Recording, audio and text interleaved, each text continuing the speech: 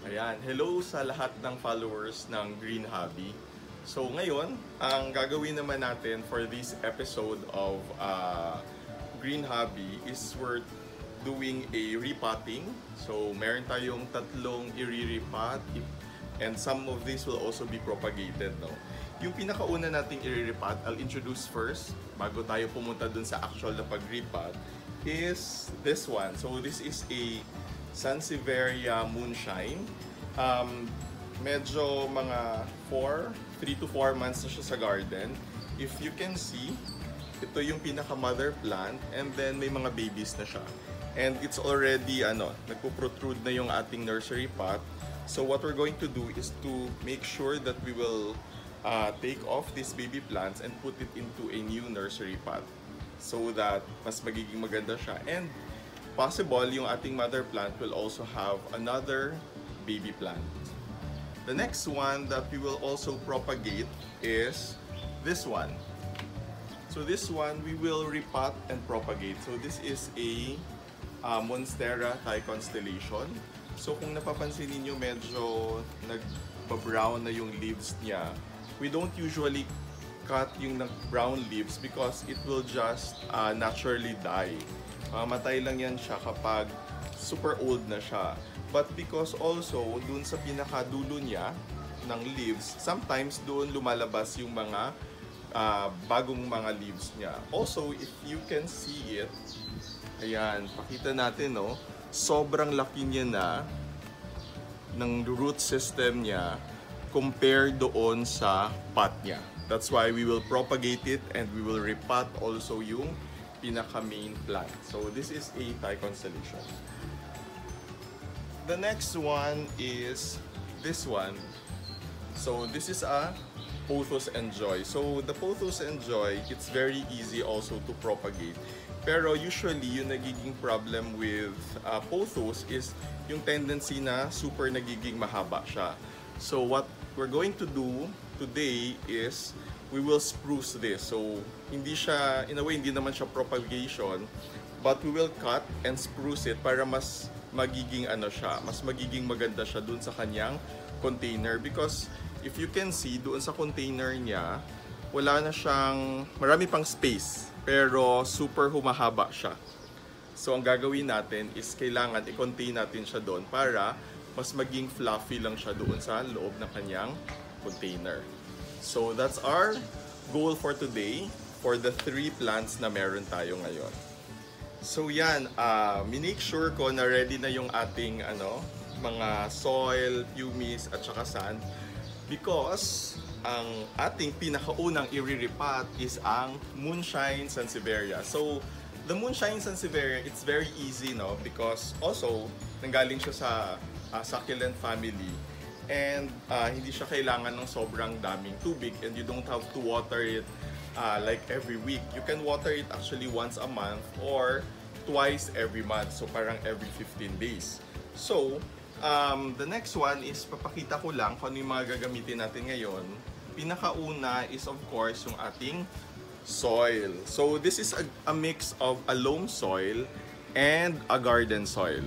Ayan, nilagay lang namin siya sa clay pot. So mix siya ng loam at saka garden soil. Later on, pakita ko kung ano yung itsura ng loam soil. Nabibili lang naman yung loam soil sa mga gardens everywhere. And then we also have this one. So this is a pumice. So nilalagay natin to for the aeration purposes, no? So I think nasabi ko na siya before in some of the sessions na nagawa ko, na ang pumice nilalagay natin siya as 40% na aeration. And then, since we are repotting a Sanseveria, which does not need a lot of moisture and water, we will mix a bit of sand. Ayan, meron tayo ditong sand. Sa mga nagtatanong, I think doon sa unang video na ginawa ko for Green Hobby, nagtatanong sila saan bumibili ng soil, anong klaseng soil. So, papakita ko, ito yung binibili naming soil. So, this is a loam soil. So, mixed soil na rin siya. And it's also organic.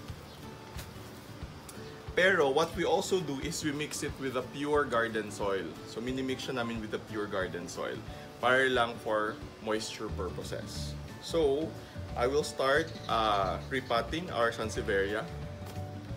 So I will start to repot the Sanseveria Moonshine. So dahil nasa ano lang siya, nasa nursery pot,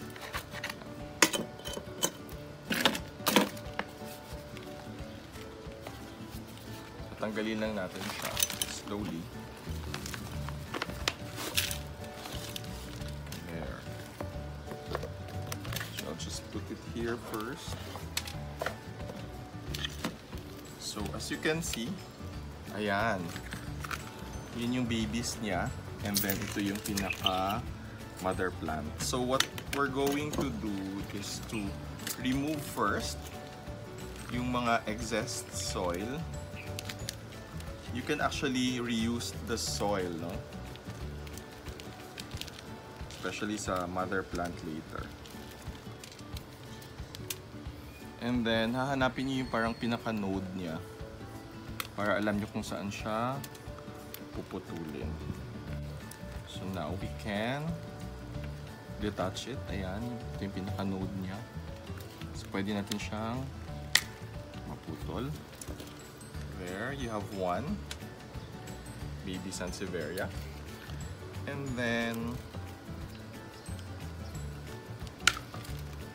another one. And then of course, pinaka mother plant. But now the mother plant, we'll place it here muna. And then we'll mix.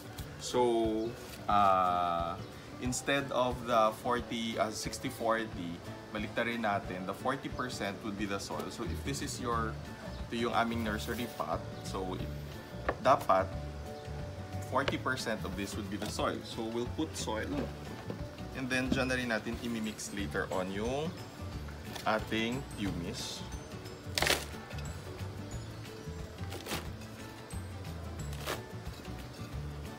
Again, wash your hands after nito. So this is the 40% of the soil. And then more humus.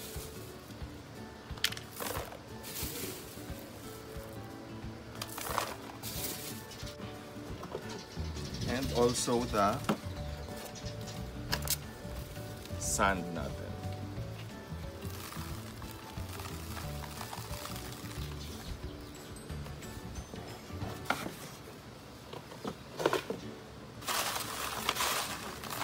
And then we can mix it here sa kanyang lalagyan mismo.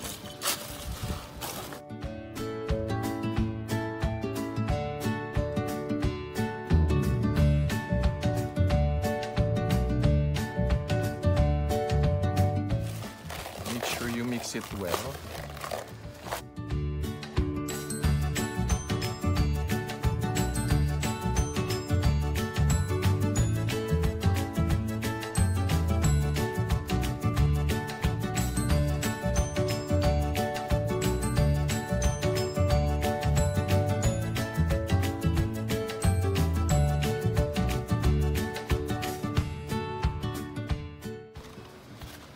There, so this is now your baby Moonshine Sanseveria.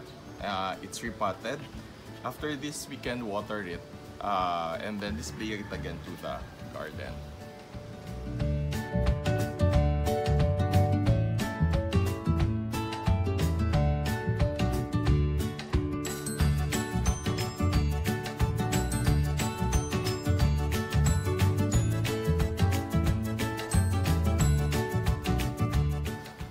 Ayan, so we're done repotting with our Moonshine Sanseveria. So we have the mother plant here, and then this is the baby Moonshine Sanseveria.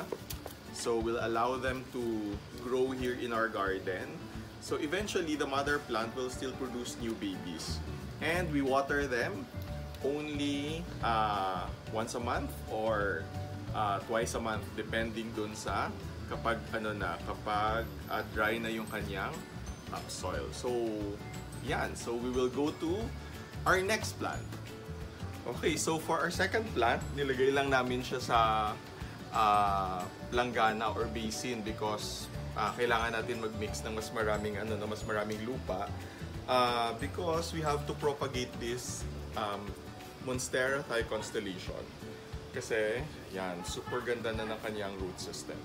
So, before natin siya putulin or i-cut, we'll have to remove it first from the nursery pot. So, this is how it looks like. And sobrang ganda na ng kanyang root system. So, we'll just remove the soil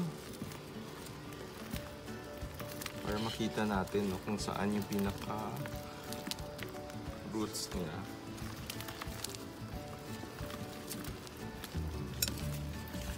After this, actually magkakaroon tayo ng dalawang Monstera Thai Constellation.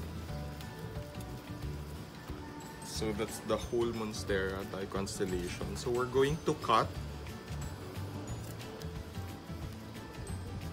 We're going to cut. Dapat sa node siya banda.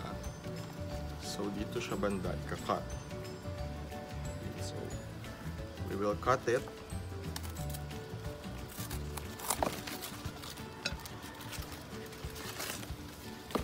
Yan, so meron na tayo ngayong dalawang Thai Constellation. So we'll pot first.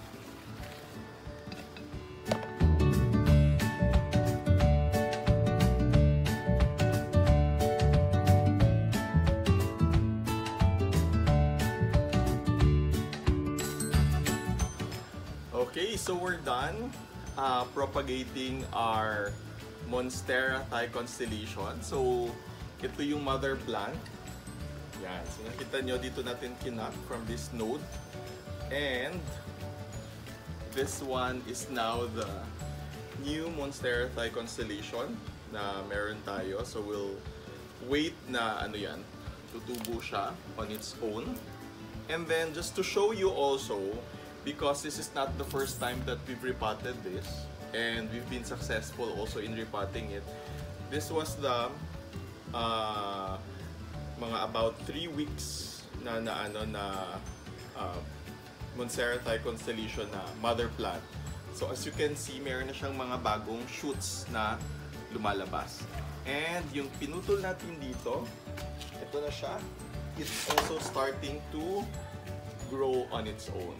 So we have now, from the 2 Monstera Thai Constellation, we have now a total of actually 4 that were growing here in our garden.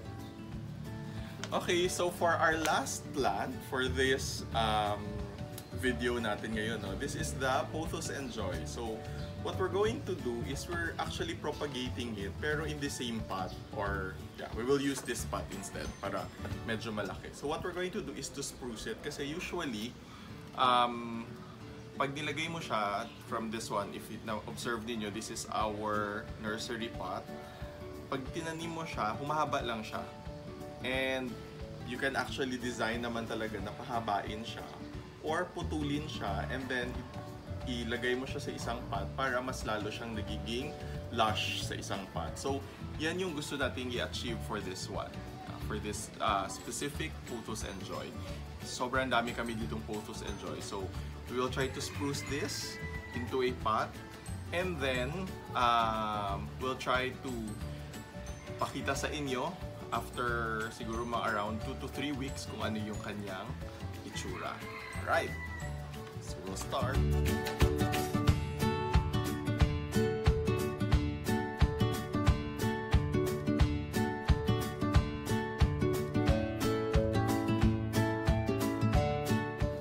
Ayan, so we're done repotting or sprucing up our Pothos Enjoy. So, yan, kung kanina napansin niyo, nanggaling lang siya sa isang maliit na pot. We've transferred it into this clay pot na unpainted.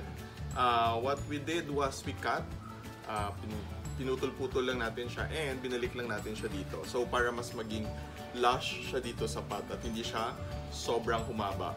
Pero kung yung trip nyo ay pahabain yung pothos, you can also do that. But this one, we're trying to put yung pinakamahabang kanina pothos na stem into this one medium pot para mas maging lush siya in the next 1 to 2 weeks. So thank you very much. I hope you enjoy what we've done today. Some repotting, some propagating, and this one is sprucing up into this medium pot na clay pot natin. So follow ninyo yung Green Hobby. We'll do more videos to help you in your plant parenting. Thank you.